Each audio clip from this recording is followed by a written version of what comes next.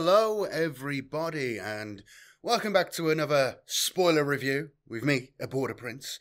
And today it's just going to be a quick one. This is not going to be like super in-depth review, mostly because I haven't got the time. So I'm just going to talk briefly about a book that I've really enjoyed recently, which is Farsight, Crisis of Faith by Phil Kelly.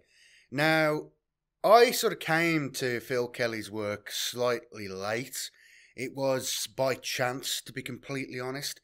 I picked up, when the whole Primaris thing was first occurring, I was quite eager to demolish as much information on it as possible, about what the hell was going on. And obviously we know how that turned out. Although, that being said, they seem to have addressed most of the issues now, especially like Guy I'm not going to go into the whole Primaris thing, but Guy Haley seems to have mostly sorted it out, and we're basically looking at what it should have been. They're just upscaled Space Marines. There's no, and the whole Belisarius Core thing, I think it's been dealt with as well as it could be, considering the chaotic way it was implemented. The authors have done a good job of sort of making it right, I guess. And Phil Kelly's kind of responsible for that, especially from the Dark Angel point of view.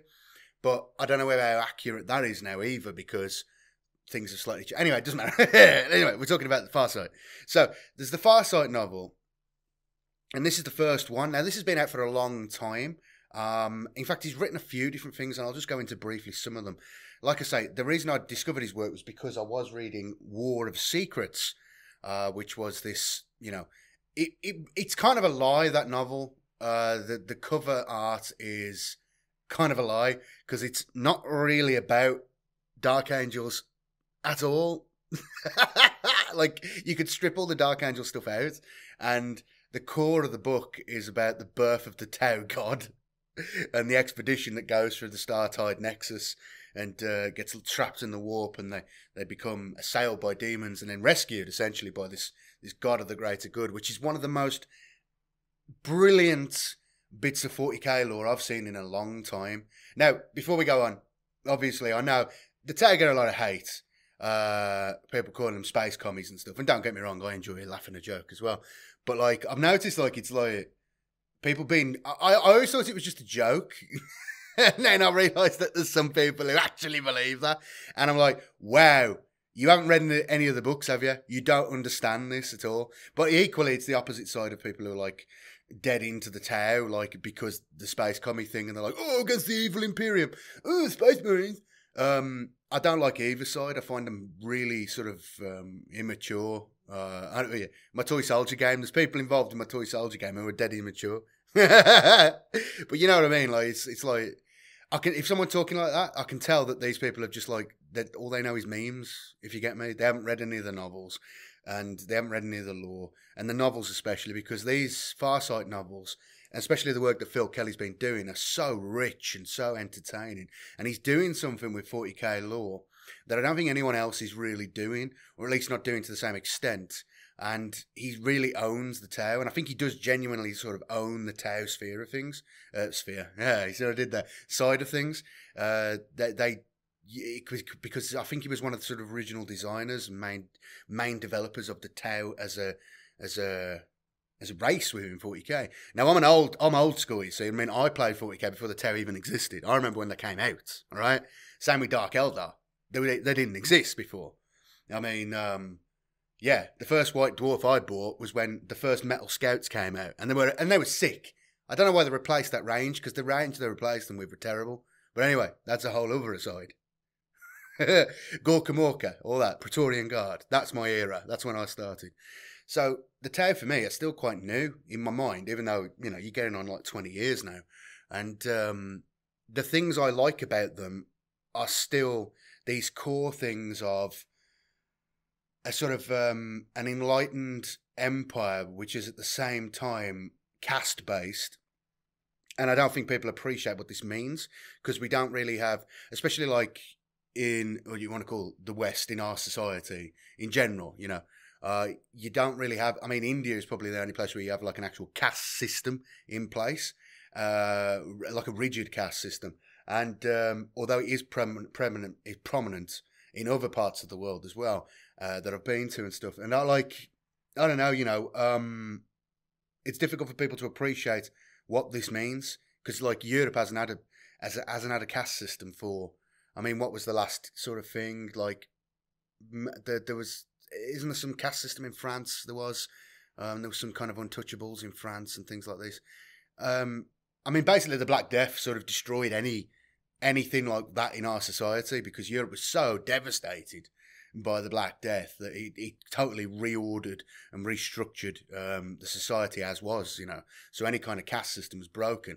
So it's difficult, I think, for a lot of people to appreciate the impact that a caste system has on a society and how it creates a rigidity and the social mores that it imposes. And that is something, without getting too deep, that Phil Kelly has done a fantastic job of showing, not in an over-the-top way, not in a sort of, you know, like over-the-top sort of sociological way. It's still within keeping with 40k, grim, dark, but fun, you know, harsh, but entertaining, you know, that sort of thing. He's done a good job of representing the Tau thing and how messed up some of the moments are. So, for instance, well, I'll I've got lost here. I've got lost on a rant. And I don't even know whether it's pertinent. I guess it is, because the caste system is the thing that I never see anyone mention. And I think it is genuine because a lot of people haven't read these books. And this, Phil Kelly's novels just aren't as popular as other people's. And I don't know why, because I find him one of the best writers GW have got right now. And I don't know what it is. It might just be personal taste, but I find his stuff tremendous. And the whole thing with the Tau God of Chaos, the Tau Chaos God, I should say, seems to have just gone by everybody. I've made videos on it. I've talked about it a lot. No one else seems to talk about it. No one else seems to know about it. It's weird. It's like, again, it's because it's in this novel and no one's really mentioned it. But anyway, Phil Kelly's the guy behind this. And obviously the Tau God thing is the big part of War of Secrets. But there's also, you know, a number of other aspects in that novel. Now, I was hooked immediately with this, and I like the writing style as well. And, you know, the stuff, half the novel's about Space Marine stuff, half the novel's sort of like Tau stuff like this. And I enjoyed both of them. Now, I've gone back then and found the first sort of Tau novel he wrote, which was Blades of Damocles, which basically covers the, it's basically a retcon of the original idea of the first Damocles Gulf Crusade. I mean, kind of. I mean, I would take this version of events over the original version of events, which was part of another novel series. I think it was called Rogue Traders or something like that. I think it was by Andy Chambers. Very good series, but it's dated now compared to this. Obviously, it was kind of released around the time the Tau race was originally released into, you know, by Games Workshop into 40k. So this Blades of Damocles one is kind of a reworking and updating of that, making it make more sense within the sort of current, because 40k's changed a fair bit since then. Anyway, this is an amazing novel. It was the thing that really got me hooked on Phil Kelly's work. Some of the scenes in this are amazing. Not just for the action, which I think is great. It's my kind of thing. It's got Cato Sicarius as a sergeant before he becomes a captain and so on, and working with Numitor. And these are characters. What I like about Phil Kelly's stuff is because he's sort of seems to have complete creative control over what he's doing. He works on the lore development side of things. The sort of games development side of things for the race. He's able to slip in little hints about what's coming for the Tau sort of model range, I guess you'd say, the real world stuff. He slips that in this novel. So this novel, released 5-6 years ago, has him talking about some of the stuff that's only just sort of recently come out for the Tau Empire, these massive battle suits and all that sort of stuff. And, you know, he seems to be directing it, which I like. So they're reading these novels, you get a real flavour of sort of where the sort of development team, where Games Workshop want to take the range, the universe, and so on. And the things that are clever with it as well are the things he starts setting up. The totalitarian and horrible and sort of really, really bizarre and dark and horrible nature of Tau society. The restricted, just harsh sort of, I mean, totalitarian, I would say, you know, nature of their society based on caste, based on the fact that they are ruled by this ethereal, you know, leadership caste who, you know, like have this sort of pheromone control over the Tau, and it is so blatant as well within the novels. Like again, people who like say that the Tau are the good guys, you're completely missing the point here. And these novels really reflect that, because the amount of times you see the juxtaposition between what the Tau are doing, and then they're disgusted seeing what the Imperium are doing, but then really they're both doing the same thing. It's just the Imperium is far more blunt and brutal and honest about what it's doing.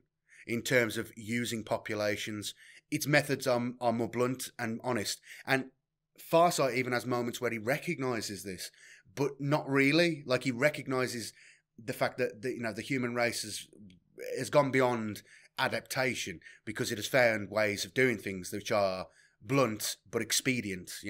That they work. These systems work. That's why they keep doing them, even though there are better ways. Even though these kind of like little small things about, he talks about like the armored tanks of the Imperium. It's like, well, they're not the best vehicles. They're not very good fighting vehicles, but they're mass produced and easy to use and easy to maintain and all that sort of stuff. The Space Marines, the Garun Shah, as they call them, they're shockingly to the Tau. They're shocking, but they also understand them in a certain way that, for instance, like Tau Society, they call them the warrior caste of the humans, of the Imperium. The Space Marines are like the fire warriors are to the Tau. And they are, because because they live in a caste system, for generations now, the different castes have been undergoing genetic and eugenic sort of breeding and enhancement and development. You see how interesting this is? If you're someone who's like, oh, I don't like the Tau because they're aliens, you really need to read these books. They're so interesting. It's so interesting to see the 40k universe from the perspective of these guys. And they offer a unique view on the universe, because they aren't the Imperium. They aren't the Eldar, who are this old race. They aren't the Necrons, because the Necrons are just, all the problems the Necrons have. They aren't the humans, because, they aren't the Imperial. They aren't Chaos guys. They aren't the Imperium, bogged down with sort of theological problems and, issues of the Chaos gods and all that. Well, I mean, I guess they have technically. But, you know what I mean? They're sort of freeing this in a way, and they're able to look at the universe in this from a different perspective. And it's interesting to see the hypocrisy of their own efforts to expand as an empire, their own idea of their divine right to spread the Tauva, the greater good. But at the same time, they're just doing what every other race within the universe is doing, what the Imperium is doing. It's just their methods are different. And I think that's beautiful. And Phil Kelly's the one that's really giving life to this universe, and he's really building something and writing something that's so interesting to me anyway. I love it. I think this is fantastic, and I'm so glad I started reading these stories, because I feel like the 40k universe would be less rich without them. And like, for instance, there's a moment which stands out to me as Kato Sicarius stepping on a Tau woman, but this woman is like, she's a bit of a deviant within Tau society. Not really, like in any other society she wouldn't be, but because of the nature of Tau society, she's a water caste. So what she should be doing, she has very set roles. She shouldn't be doing anything. They call it being between two spheres, which is a problem that Farsight gets. But let me explain it with someone else, so that when I discuss it with Farsight, you can see what I'm saying. It's being between two spheres. And this is interesting how he uses these two characters, these two moments.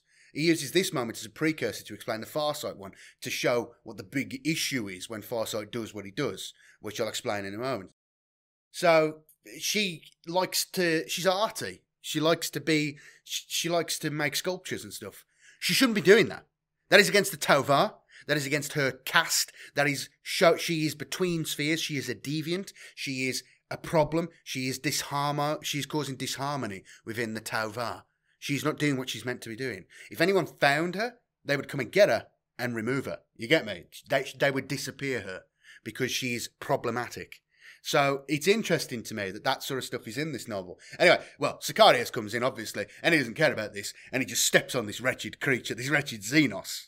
Perfect to see that juxtaposition between the Imperium and the Tau. And it is like, I mean, it might be overplayed, it might be a bit of a tropey kind of thing at this point, but it is true, and it is still powerful to see these two races which are similar in so many ways, but also different in some fundamental ways.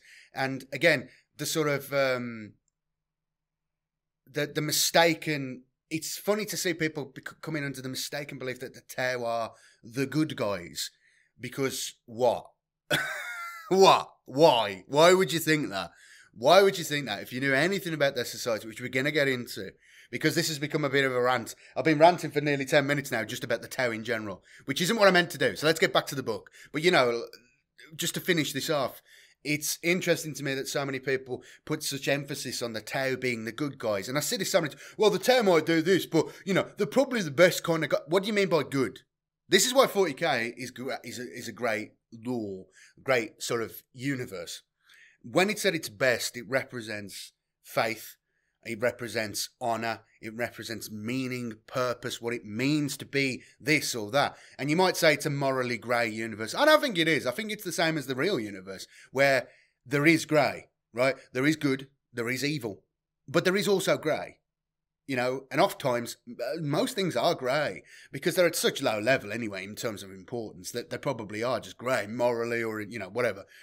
But that's kind of, the 40k universe is the real world on steroids. But it is like, so you have massive amounts of good, massive amounts of evil, but there's grey just entwined there, like a piece of marble with veins in it, you know? That's how I view it, you know? The marble is good or bad. But the veins within it are grey. I don't know what I'm talking about. That's not a good metaphor. Anyway, what I'm saying is, it's funny to me that so many people think that the Tau... When I see people saying this sort of thing, I know for a fact they haven't read the novels. I know for a fact they haven't read any of these novels. They haven't gone and thought about it. They probably don't know much about, like, sort of what this is based on, what Phil Kelly's drawing on, what the lore team are drawing on.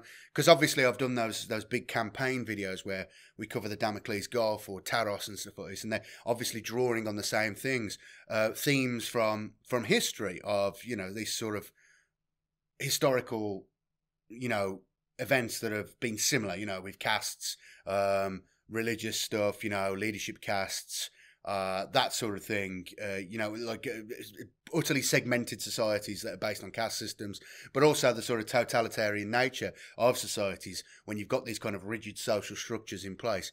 I'm talking too much about stuff that isn't the book. So I'm going to stop now and we're going to go back to the book. So I discovered Phil Kelly's work and I read this first novel. Went into Blades of Damocles. Fantastic novel. Highly recommend it. These are all audiobooks as well. So if you need to save time, I understand, and you go and pick them up and listen to them, you'll get through them quicker. Then he did a number of short stories. Some of them are fantastic. Well, they're all fantastic, in fact. And they all link up really well. That's the thing. He's created a whole sort of corner of the 40k lore for himself. And they all link. Characters come back. Things are referenced. It's fantastic. And the Farsight character, because it's all written by one author, which is often my problem with the Heresy and some other things, when they start bringing in other authors to do whole sections of the lore. Like, Heresy is the big problem for me, because you get characters you know, when another author pens a character, the pre-existing character traits of it often disappear, because that author might not necessarily be able to portray that character in that way, or might simply not understand the character in the same way as the original author. Now, you might understand a character completely different to the author's understanding of a character, but because the author writes it in a consistent way and writes it in this way that he understands it, if you understand it differently, it doesn't matter, because you're looking at the author's work in the same way all the time. So when another author comes along and writes the character in a different way, it kind of breaks your engagement with the character. Did that make sense? It felt like it made sense when I said it. So there's another novel I'm going to go and pick up called Farsight. It's like a sort of Heroes of the Imperium type novel. And I'm going to go and pick that up because maybe that's got some gems in there. But there's a number of other novels that are covering sort of Farsight's early life. And then we get to this Crisis of Faith. Now, what I would say is you've got to read Blades of Damocles to understand the journey that Farsight's on, right? And you should definitely read the short stories as well, because it all adds to this fairly seamless whole of a big, grand story arc. And like I say, it's been this Crisis of Faith novel has been out for a long time. I've just never got around to it until I saw the audiobook come up, and I was like, I'm going to get that, boom, get that done, boom, listen to that when I got free time. or when I'm doing stuff. And, you know, it was a fantastic experience. And, like, in terms of the audiobook quality as well, pretty good. But the story itself was magical, but you need that Blades of Damocles to get the references. So what happens, one of the big things in Blades of Damocles that happens, there's a couple of big things, and they reflect on the Farsight's gradual falling out of love, his crisis of faith in the Tau Va, and his gradual realization of what the Ethereals are doing, what is happening to Tau society. Now, what he's going to do with this, I haven't got a clue. That's the magical thing about it, because I can see the problems as he sees them, and you see these challenging situations he's presented with. But what's he going to do with these things? I don't know. I know that he creates the Farsight enclaves, but at this point, I don't know what's going to happen to bring him to that point. There's hints. We get a lot of hints. There's a couple of visions and stuff like this, because, spoilers, obviously, there's a Zenchi demon that comes in, and it's just so clever. Oh, God. Okay. So, I mean, what happens in Damocles Gulf that carries over to this one that you need to remember, you need to know? Puretide, the sort of first, best commander, most famous Tau commander, until Shadow Sun and Farsight, the sort of primogenitor of I don't know, primogenitor is a bit much. He's like at that time, the most famous Tau commander, and he trains these proteges, up and coming officers who have got merits. So Farsight, Shadow Sun, and Keese, I think it's Keese. I don't know.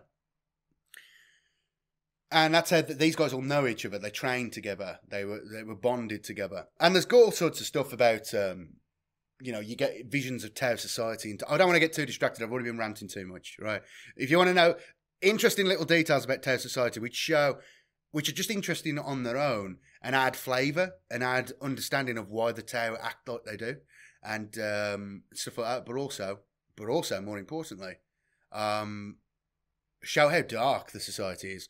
All these novels have them, and Phil Kelly's done a fantastic job of showing them. It's subtle, it's nuanced, it's all these things, all these fancy words to describe cool, basically. Cool and interesting. And that's what these novels are. So Puretide, he's old, and the Ethereals, they don't want to lose him. So they decide to rip his mind out of him and create it as a copy, and then insert that mind and graft it to all the Tau officers. And this is a big calamity, because basically, I've explained this in my review of the Blades of Damocles. I don't know whether I explained it well. It was a few years ago when I did that video. But they graft Puretide's mind onto all these young officers. And it goes a bit wrong, because at first it works fine, but they're kind of locked, because all they've got is this. They've got their own minds have been subsumed under this clone mind of Puretide. And this is on a planet, right? This is the entire this is thousands of Tau officers, right? They've got this on them, and it works at first, but the problem is it's because it's not really Puretide. It's this engramic, something like they call it, engram, I don't know, whatever, fancy science word, made up science word. But it's like, because it's like a clone of his mind, it's not actually him. It can't evolve its thinking. All it can do is trap itself in where his mind was at the time it was stripped from him. Now Farsight is the one who did this, and it kills the guy, obviously, or turns him into a vegetable. And he's just gone, his mind's sort of been taken from him and stuff like that. And it goes along to all these officers, and it causes a big problem. And they all start having breakdowns, basically, because they can't function properly, because their mind, like I say, at first it was effective, it worked, it allowed them to use his tactical knowledge to overpower the enemy. But as soon as the Imperium started adapting to these tactics that were coming at them, the Space Marines especially, these people's minds broke, because they weren't able to think outside the box. They weren't able to think about the new situation. All they could do is stick to what the clone mind was saying. But the clone mind wasn't able to change itself. It was locked into being what it is, if you get me. It was a program that couldn't alter. So yeah, it was interesting. It's an interesting, it's cool. It's interesting. And again, it's one of the things that starts to break Farsight's mind, because he sees how the ethereals react to this and what happens to all these young fire warriors. Wasted, you know? They're all just wasted. Their minds are gone. They all become sort of incapacitated forever, you know what I mean? There's no saving them. And he sees this and it breaks his heart, you know? But he has one of the main moments where he's fighting like a Space Marine commander. And he falls in a lake. Anyway, he uses knowledge he's picked up from working with the Earthcast and stuff like this to repair his machine and save himself from dying. But this is a no-no, because he's used knowledge that he shouldn't have. He is between spheres. So you see this again, the problem of the nature of Tau society being so rigid that even someone like Farsight is possibly threatened with exile or execution, because he basically saves his own life because he's used knowledge that he shouldn't even have. He should have been a fire warrior and he should have just died. But he saved himself using knowledge which is forbidden to his caste. Now, if you're the Ethereals, the reason why you separate all these is to control the society. You cause the society to be broken up so you can control it more easily. This is something, I mean, like, this is like politics 101. Right, this is like political theory 101. You know, go and read Aristotle. How does a tyrant, how can an oligarchy, how can an aristocracy dominate a city? Well, you cause it by one way or another to be broken up into different groups, and then you can play each group. You know, the British Empire. You know what I mean? All empires. In fact, the Byzantine Empire were like experts at this. The Romans to a lesser extent, depending. Sometimes they were, sometimes they wasn't. You know, whatever. Going off on a tangent, but you know, like these are concepts that are quite common, and you see it writ large, and you see him beginning to understand this, and it's a great personal journey that you're with Farsight on this as he encounters problem after problem. Like there's a whole thing on Arcanusia where he's been fighting this war for half of his adult life. This is before he became. This is the war that made him famous, but they're about to win, and the Ethereals pull them out. And it's kind of like, are they pulling them out because they don't want? It's like a what's a modern analogy? I guess it's like a Douglas MacArthur sort of situation where you don't want the person, or a Julius Caesar. Let's go Julius Caesar. That's something most people will understand easier. You know, you don't want to let what the Senate should have done is not let Caesar conquer Gaul. You get me? They should have pulled him out way before then. Even though he was on the verge of conquering the place, it doesn't matter. They should have pulled him out way before then, because because the Ethereals possibly feared that, in the same way, because the Ethereals possibly feared that Farsight would become, you know, a hero to an extent that they wouldn't be able to control or influence to a degree. He would have some kind of latitude which they didn't want. So they, you know, anytime any commander rises up to that level and they can't fully control them, they kind of have to cut them down before it can happen, I guess, you know, unless it's someone completely under their control. You see a sort of similar thing with Shadowsun and how they play off these top commanders of the Tau Empire against each other. It's all down to the Ethereals and what they're doing. And the Ethereal stuff is just, it's so amazing. I mean, in this... Okay, before we move on, the other thing you need to remember... Oh, no, I've covered it, yeah. So, those two things, so Farsight, he uses this knowledge that he doesn't have to save his own life, like in a personal sense, and he's reprimanded on this and almost stripped of his rank and stuff like this, for something that you would think is, like, good, he's using his initiative and stuff. No. It's like heresy. It's like the Imperium's version of this would be heresy, you know? It's an Inquisitor using alien weaponry, the Inquisitor using psychic powers, the Inquisitor using a chaos, you know, like a captured chaos weapon, like a demon-infused sword, you know, like Eisenhorn, you know what I mean? It's like Eisenhorn using chaos powers to defeat chaos.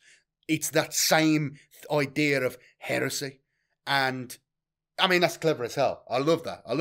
And the way it's portrayed, it does show this fantastically. And then you're going to think, like, well, is the Tau Empire analogous to the Imperium in other ways? Well, it probably is. I don't want to get too distracted. I want to carry on in the book. I hope you're enjoying this. This is just me ranting in general. But the Tau Empire and the Imperium are very analogous to each other. They have warrior castes. They have worker castes. I mean, the Imperium is so big and vast that it's kind of decentralized. But because that's only because it's so big, and it's the only way to maintain any kind of order is by having sort of controlled disorder. You know, like planets can have different forms of government and so on, but they still have global sort of imperial-wide organizations such as the Administratum, the Arbites, the Inquisition, the Ecclesiarchy. Obviously, the Ecclesiarchy and the Arbites being the big ones. The Munitorum, responsible for military affairs, that sort of thing. And they span all planets. The Tau are a lot more rigid in their control. And, you know, yeah, it's interesting, really. So if you go that way, well, are the Ethereals the Emperor, basically the sort of embodiment of the Emperor? And this is something I've thought about for a long time. Is that what they're aiming for? The old lore on the Emperor being a shamanistic caste of early psychic users who, this is what the story of the old Emperor used to be. There was all shamans and stuff on Earth, and they used to reincarnate themselves in a very Buddhist kind of, you know, sort of, I don't know. There's a lot of stuff with old, like, Eastern sort of religions and stuff, mysticism and everything. And that's kind of the idea that you reincarnate. You die and you reincarnate into a new body and you continue on and on and on and on. But in the 40k universe, these people were finding it harder and harder and harder to reincarnate because of the powers of the warp. And so eventually they committed mass ritual suicide so that they would all reincarnate as a single avatar of all of their collected consciousness and souls and spirits in the form of the Emperor. Now, my idea is that what the Tau are? But the Ethereals haven't done that. You know what I mean? Like, the Ethereals haven't done that. And they're not that psychic either. But it's the similar kind of idea.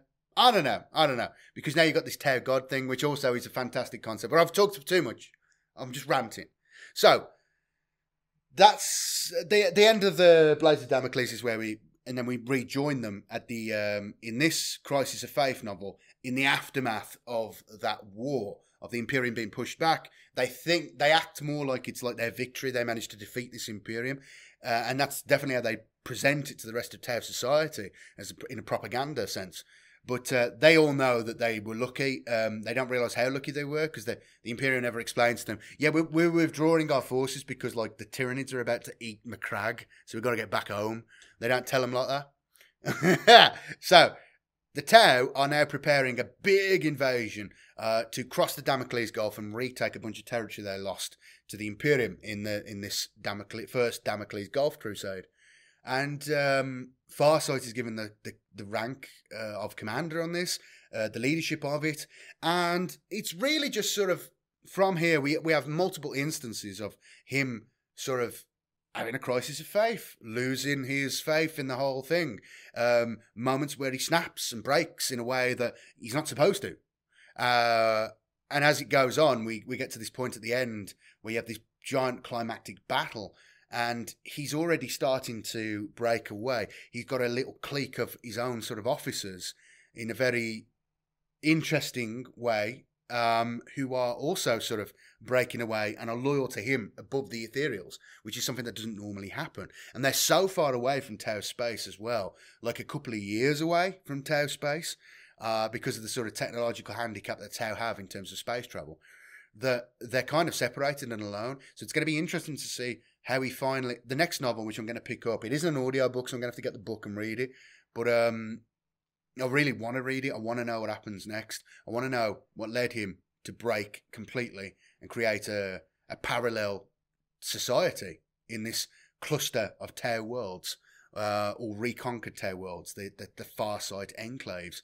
It's going to be fascinating. But the novel is interesting because there's a chaos demon that comes in, and how this happens is the Tau, in the aftermath of the events of the Battle of Dalith, the Tau capture a warp engine. Now, unfortunately for them, they don't understand the warp, so they bring in this watercast dude who can translate like imperial text, and he touches the warp engine, and he gets possessed. Which is it's a little bit, oh, he got possessed today, but it's fine, you know, it's a little bit gimmicky.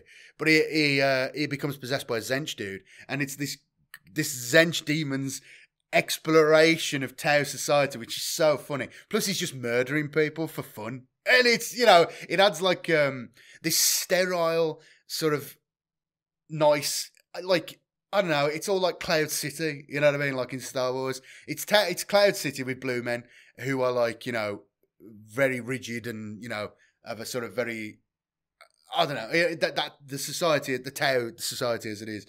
But then you've got this guy walking around pretending to be a Tau, but he's just like utterly possessed this Tau diplomat, and he's just going around murdering people. Like at one point, he gets like a blanket and wraps it around a drone, and then smashes the drone until it's broken. He starts using this as a mace, and he just goes around killing people over town. And he's just, oh, it's so funny. It's so fun, like in a dark way, obviously. Obviously, it's terrible, but it's also hilarious. And this is the kind of thing that Phil Kelly's capable of. Really clever stuff, but also fun, brutal stuff. And he's also really good at the battle scenes. I love his battle scenes. There's so much energy, and he knows how to reach a crescendo in the violence, and he paints a picture so well. It's beautiful. So yeah, that's kind of where the story goes. And have I ranted too much? I think I've ranted too much, and I've completely missed the point here. I wasn't meaning to speak for 35 minutes. Jesus Christ. Okay. We'll wrap this up here. If you want a fun experience, I recommend this. But if you want to get the full enjoyment out of it, you've got to go and get Blades of Damocles. I told people to read this a long time ago, but I'm finally catching up on this Farsight stuff. All the short stories are fantastic, and they really enrich this part of the lore. And if you want to understand the Tau, if you want to understand the Imperium, in fact, because there's a lot of really insight into an outsider's view of the Imperium of Man, which is fascinating to see, to be honest, which again is something that the Tau give authors an opportunity to do that other races can't. This novel is fantastic, and Farsight is a fantastic character. I remember in Blades of Damocles, one of the best quotes he ever gave was, he's getting pissed off, and he's talking about the waste of all these Firecast warriors due to the sort of insane plans of the Ethereals, and he says, they spend our lives like rounds from a rifle, you know what I mean? Like bullets from a gun. They spend our lives like this. And I think that's drawing on sort of classical quotes. I can't remember who said it. Someone said something very similar. But I like that it's that kind of, that's his attitude to this. That gradually he's starting to sort of turn on his society, or he's losing faith. And that's why the novel's it's got a good title, Crisis of Faith. Because he is starting to, I don't know, become aware of everything that's occurring and the system that's been put in place and the sort of horror of it, I guess, because it is terrible. And again, Tau fanboys, I don't know what you're thinking. It's much like, I love the Tau, but not in the way that I think they're the good guys. There is no good guys in 40k. That's not the point of the universe, right? The universe is to be harsh and dark and interesting and play with ideas. And this is the perfect example of that. But then again, I guess, I don't know, that sort of thing isn't for everybody, is it? I guess. Whatever. Do what you want. I don't care. I get this enjoyment out of this, and I think it's fantastic, and I cannot recommend it enough. So go and pick it up. Oh yeah, cheeky shell. If you want to pick it up, the audiobook up, please consider picking it up through Audible using my links below. If you've never used Audible, you can get a free subscription, and that helps me out. I'll get a little bit back. Or pick up the books, and also I'll get a little bit back if you use the links below. But anyway, I'll be back again soon. I'll try and do more of these reviews. Let me know in the comments what you think. Was it too ranty? It probably was. I haven't done one of these for a while, so I'm just going to stood here waxing lyrical on a novel that I enjoyed that I just read. That's basically all I've done for half an hour, or nearly 40 minutes now. I've got to stop. I haven't done one of these for a while. The next one will be a bit more centered, but I really enjoyed this, and the Tau stuff is really entertaining. Phil Kelly's a great writer, and he deserves more props for the work he's done on this. But anyway, definitely recommend it. Definitely pick it up. I'll be getting the next one, and I'll read that as quick as I can, and hopefully get a review out to you guys and my thoughts on it. And it'll be a bit more centered, I guess. Anyway, I'll see you later. Bye-bye. Thanks very much for watching. Cheers. Give likes and subscribe and all that. Bye-bye.